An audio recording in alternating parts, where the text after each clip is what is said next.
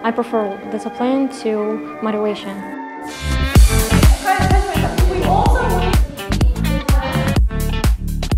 Hi everyone, I am Rohila and I have been teaching English at Data Language Center since November 2022. Last summer, I was chosen to be an interpreter for exchange program students from the US. It was an amazing experience since I had a chance to not only to speak to Native Americans, but also exchange ideas. The reason why I chose being a teacher is because when I teach my students and see their high results, I feel delighted. My students can learn how to analyze the text. I use some games during my lesson. I use songs to make them excited about English language.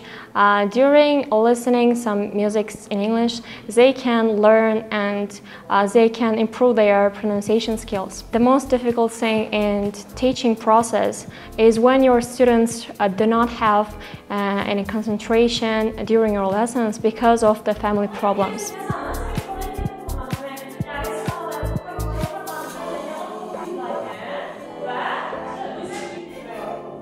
In these cases, a teacher should be responsible for learning and exploring the condition. And that is the time when a teacher should be a psychologist. When it comes to teaching process, I always tell my students to smile for a minute before doing their homework assignments. During that minute, their brains are also prepared to get new knowledge. Learning any kind of languages is a lifelong journey, and so that we should turn it into our daily habit. Let's say if you are interested in reading books, read them in English language. Or if you are keen on watching YouTube videos, please choose the English ones. So guys, if you really want to learn English, you should make the process attractive and you don't get bored.